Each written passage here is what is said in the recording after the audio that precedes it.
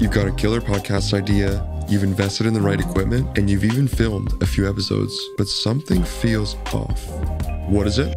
Your podcast needs a brand. Not just any brand, a brand that sticks, that your audience recognizes immediately. And that is exactly what we're tackling today. Think about it.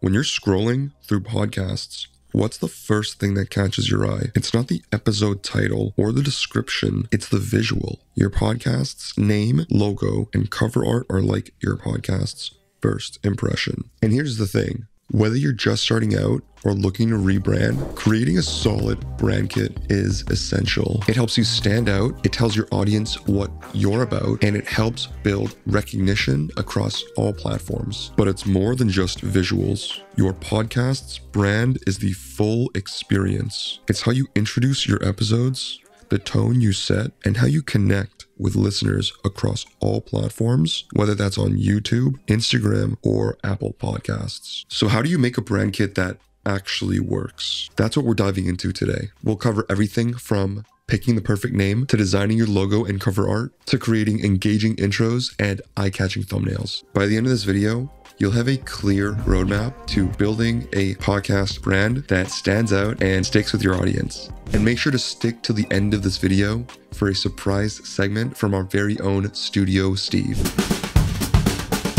Hey, I'm Wallace. I'm a podcast producer and instructor here, where we help podcasters like you build brands that are more than just visuals. Your brand is the foundation of your podcast's identity, and that's what we'll be diving into today. In this video, we'll be looking at how to choose the perfect podcast name, one that really sticks and grows with you. We'll be looking at designing your podcast logo and cover art, making sure they're both eye-catching and reflective of your brand. And finally, we'll be crafting intros and thumbnails, building a cohesive brand that works across multiple platforms.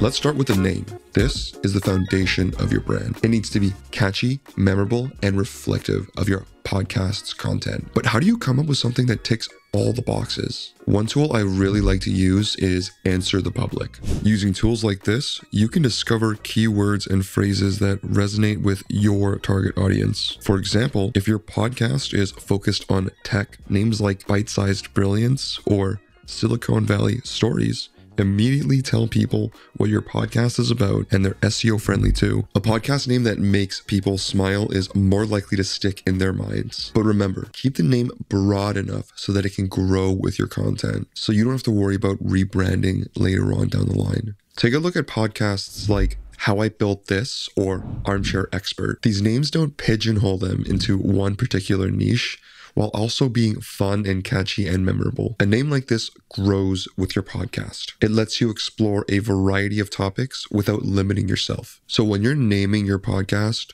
think about longevity, creativity, and ultimately what will resonate with your audience in the long term. It's the first step in creating a brand that sticks. Now that you have a great name, it's time to make it visually pop. Your podcast logo and cover art, on the other hand, are the visual hooks that pull your potential audience in. And trust me, they matter. As much as we don't want to admit it, people will judge your podcast based on its cover. So we have to make sure that it stands out. Start with a minimalist design. Something clean and modern. You can use platforms like Canva to create a professional looking logo in minutes. This is your podcast's billboard. It's what grabs attention in crowded spaces like Apple Podcasts or Spotify. Think about creating interactive or evolving cover art where colors or elements change every season to keep things fresh. Test different versions of your cover art across platforms like Instagram or YouTube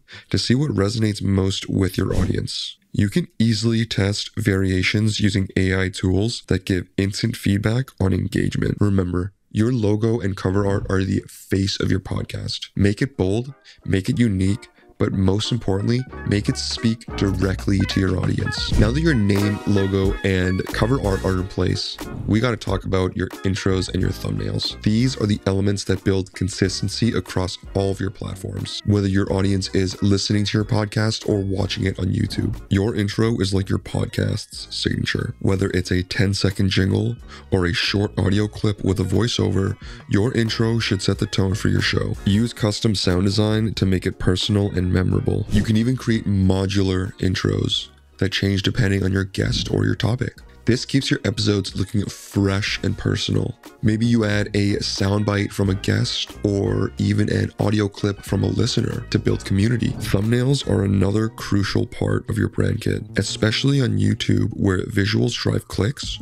Your thumbnails need to be bold, easy to read, and engaging. Use consistent typography, but change colors and images based on the topic or guest. And for some additional pointers on creating the ultimate thumbnail, here's Studio Steve. Well, hey, I asked Wallace if I could pop in on his video to share my passion for Canva Pro because I'm a Canva Pro enthusiast. If you haven't tried Canva yet, you can try it for free by going to pss.media/Canva. But soon after trying it for free, you'll probably realize that you do indeed want to upgrade to Canva Pro because it has so many cool perks, including a background remover effect and a ton of stock footage, both video, audio, and photos. It really is a must-have in any podcaster's production toolkit. So for the purposes of a fun demonstration, kind of get you started in Canva Pro, let's use a mock podcast about sandwiches, and we'll call it Dreams of Sandwiches.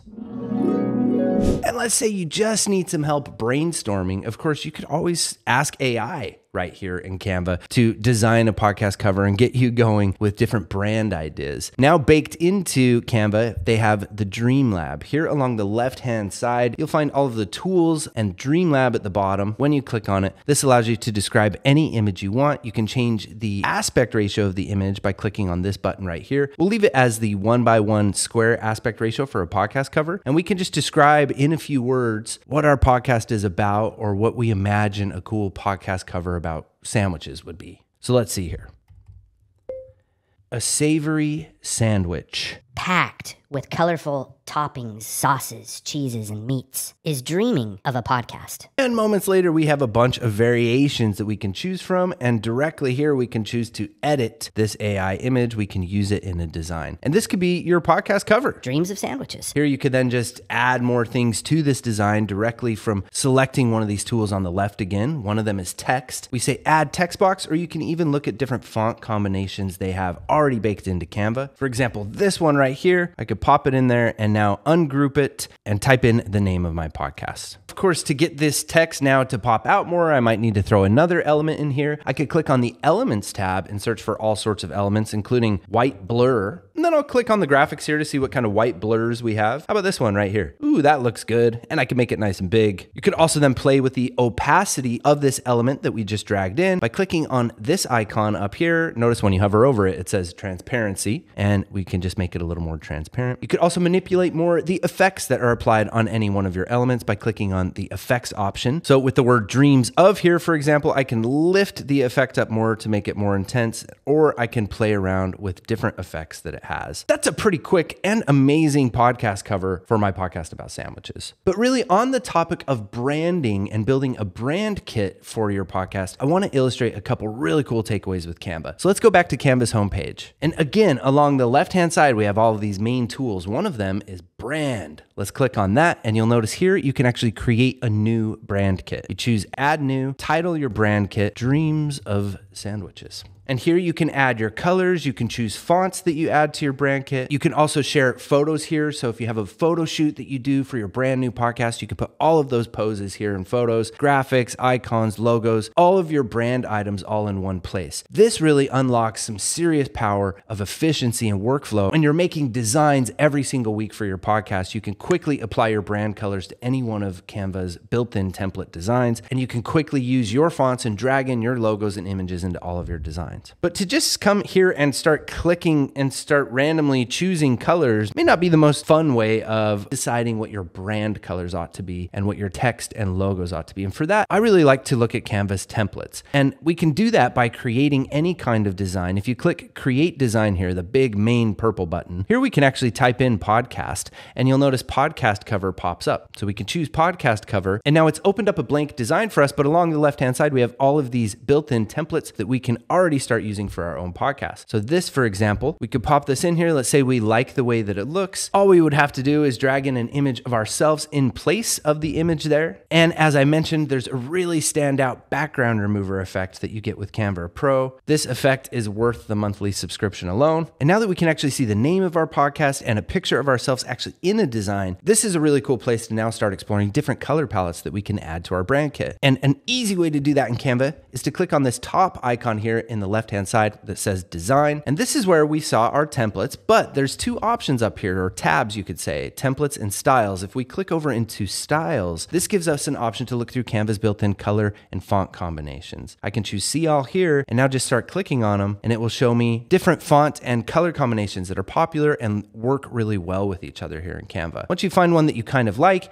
you can continue to click on this shuffle icon here to shuffle through the colors that are inside of this to really determine, yes, I love the colors, I love the fonts. This is the idea that I had for my brand. Then once you have those fonts chosen, again, you can click on your brand icon here and start adding these colors to your brand. With this color selected here, there's now an option right here that says add your brand colors. So we click here, and we just added this color to our brand. So that's a quick tour, a quick crash course in how fast you can get cooking in Canva. Get in there, go to pss.media/Canva to try it for free and check out all of these tools along the left-hand side. Start clicking in there, throw some templates into blank pages, and you'll get cooking really fast. Okay, now back to Wallace. Let's quickly recap. First, we talked about choosing a podcast name that's both memorable and reflects your podcast's content. Then we dove into designing a logo and cover art that stands out and speaks to your audience. Finally, we explored how to create consistent and engaging intros and thumbnails